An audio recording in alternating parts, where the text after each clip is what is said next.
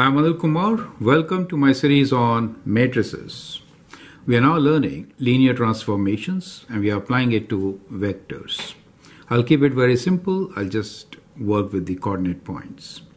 I hope you're following me with this series, and that should help you to quickly get on to the most complicated topics and the most interesting topics about linear algebra. We'll now see how to create a transformation matrix which can perform vertical shear or horizontal shear. So let me first explain these two terms. What do they mean?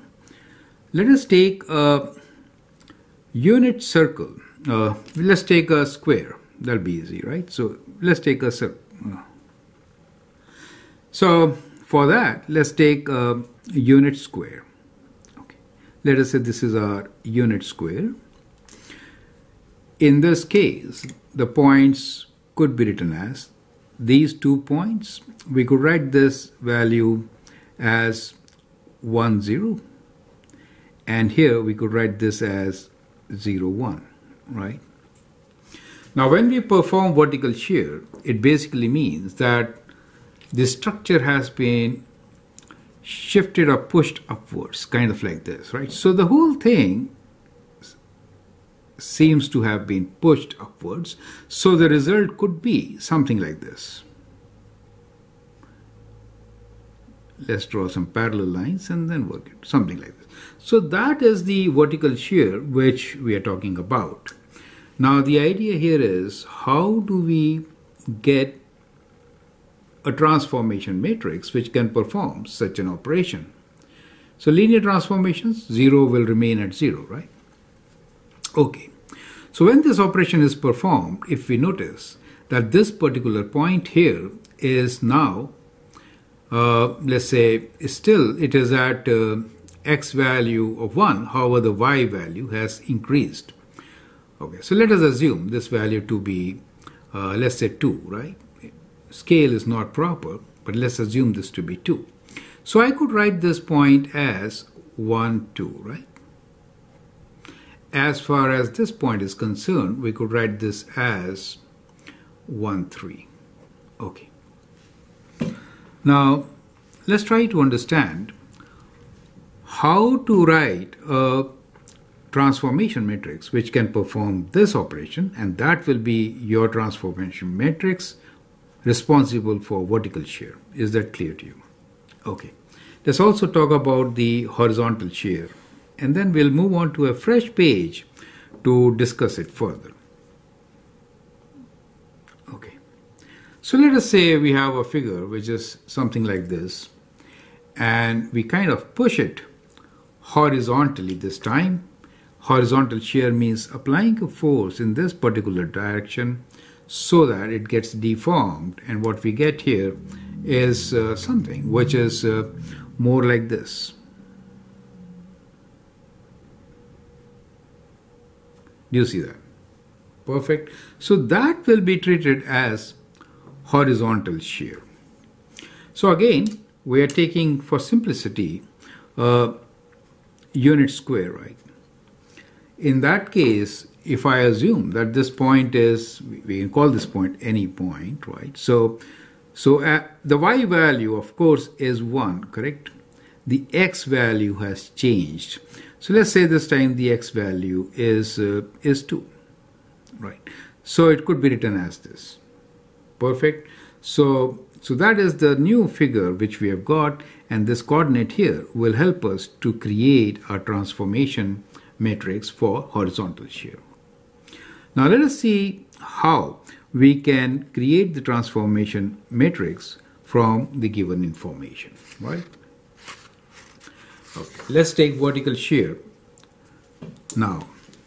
So let me again sketch this and look into the same diagram which we had just now, slightly better in scale. So this time we'll try to make it like, we wanted to write 2, right? But last time so let's say this is 1, so that becomes 2. Is it okay? So what we get here is, once we push it upwards, what becomes of this is something like this, it becomes a shape in this fashion. You get the idea, right? This is better. So here, let us assume that this point here is at 1, this is at 1, and that point after this stretch is 1 and the y value is 2, and this is 1 y value is 3. Okay. Here this is 1, 1. Okay. So that is our original green square, and we applied a vertical stress to change the shape as shown here. Now what are we looking for? We are looking for this transformation matrix. What should this be so that we get that kind of a transformation? How do we work out? That is what we are looking for. I hope the question or objective is absolutely clear. Right? So the best way to do is think like vectors. Let us say this is our unit vector I, right? And this is our unit vector j, right? So we know unit vector I will think it is in the position which is 1, 0, right? And that is the unit vector j. So we'll say the vector j. So we write j cap and I cap will be 0, 1. Now once the transformation is applied, then what happens? Well, once the transformation is applied, we see that the position changes. As far as this position is concerned, it remains same. So after the transformation, as far as the unit vector j cap is concerned, it remains at 0, 1. However, this position here changes to that position, correct? So this new position which has been taken is 1, 2. Now these two help us to identify these values directly, correct? So we can now write down our transformation matrix from here. So our transformation matrix is what? It is this change which is 1, 2, and that changed value which is 0, 1. And that could be actually applied to any value to show this kind of a vertical shear. You understand? Correct? So we get our matrix which could perform this kind of a transformation. Now as an exercise, what you can do is you can apply this to the set of points and see, do we really get the new set of coordinate points? Okay, so we are saying that is the transformation matrix. So let's test it out. Okay, so we'll apply this to the point 1, 1. So what do we get? We get 1, 2, 0, 1. That is our new transformation matrix. And we are applying it to the point 1, 1. So the new coordinate point after transformation should be 1 times 1, which is 1, plus 0 times 1, which is 0, right? And then when you do it with 2, we get 2 times 1, which is 2, plus 1 times 1, which is 1. So what we get here is 1, 3. And that is what it is, correct? 1, 3. So it works. Now you can test this out for many points. You can just create on your own and then work it out, correct? In short, I could write this transformation matrix as, in general, I could write this as, now in this case it was 1, 2.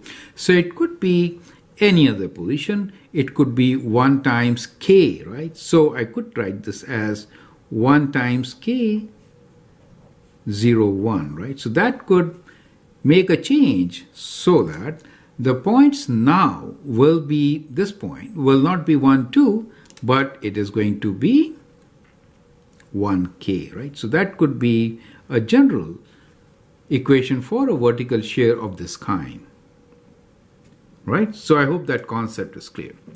Now let's take what happens when we are looking into horizontal shear.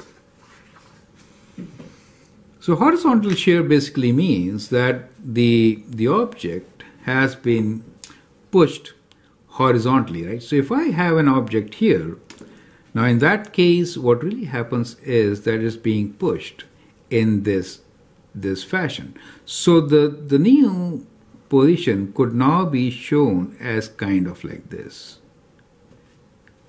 Do you see that? So that is what we mean by saying horizontal shear.